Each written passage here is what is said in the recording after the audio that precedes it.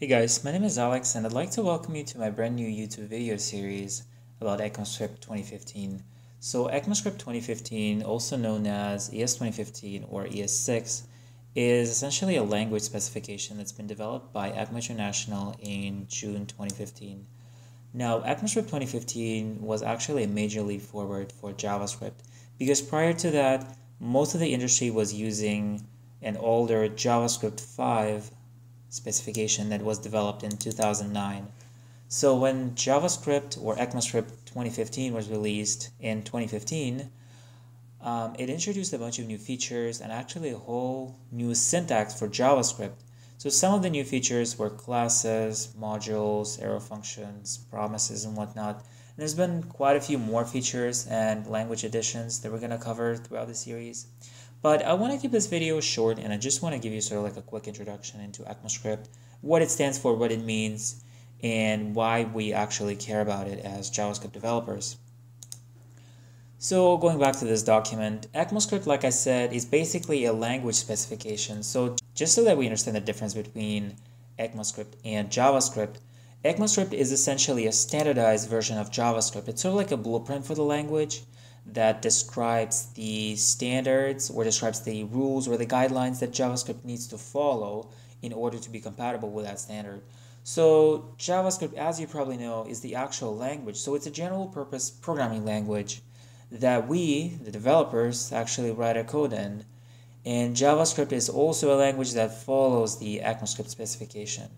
So I know it might be a little bit confusing at first, and if it's sort of like still not clear to you, or if you want to learn more, there's actually an article that I found on Medium that talks about all the different terminology around JavaScript and ECMAScript and explains all of that in great detail. So if you're confused, if you want to learn more, definitely go check out the article, and it's going to provide you with a lot of useful information. So the next thing that we want to consider is that we want to make sure that the websites or web applications that we develop in JavaScript are cross-browser compatible, because the thing is, we don't actually know what browser the end client or the end user is going to use. So the problem that we're faced with is that ES6 features, even though they're pretty attractive and appealing to us as developers, well, they don't actually have full support on older browsers such as Internet Explorer. So in order to tackle that problem, there's a tool that's called Babel, and Babel is basically a very popular tool or library that allows you to transform ES6 code into ES5 code.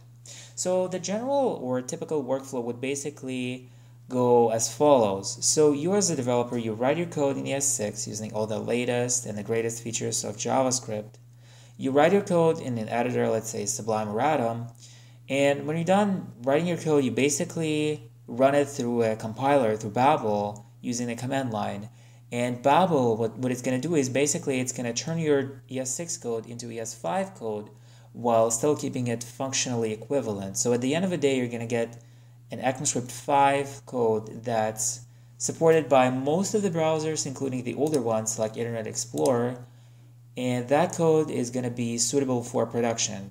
So you as a developer, you want to be able to use all the latest features while also make sure that your code is compatible with the production environment, and that code can be run on older browsers. So Babel is exactly the tool that allows you to do that.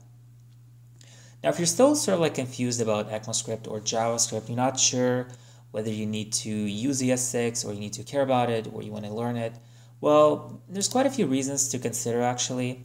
There's been quite a few years actually since ECMAScript 2015 has been released.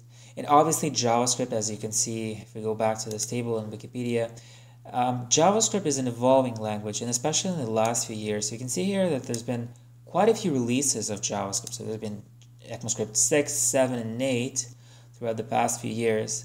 And this sort of like indicates that JavaScript is an evolving language, is being actively developed, and the JavaScript community has been very active in the past few years, with all the new JavaScript frameworks coming out and whatnot. So if you're still confused about it, well, JavaScript, ECMAScript 2015 is already pretty mature, and as you can see from this table, it's already supported in most of the major modern browsers such as Edge, Chrome, or Safari. So the lesson you want to take is that ES 2015 is a mature and widely adopted standard. And honestly speaking, if you want to be a JavaScript developer in the long term, if you want to develop JavaScript applications or enhance websites with JavaScript, you should definitely consider familiarizing yourself with the ECMAScript 2015 specification, because JavaScript, as you've seen, is an evolving language and there's new specifications on the way. So it's going to be evolving, it's going to be growing, and you should make sure that you understand ECMAScript 2015 because it has brought quite a few major changes to the specification. And that's basically the reason why you need to know it. So this is basically it for the introduction. Thanks a lot for checking out this video, and I'll see you next time.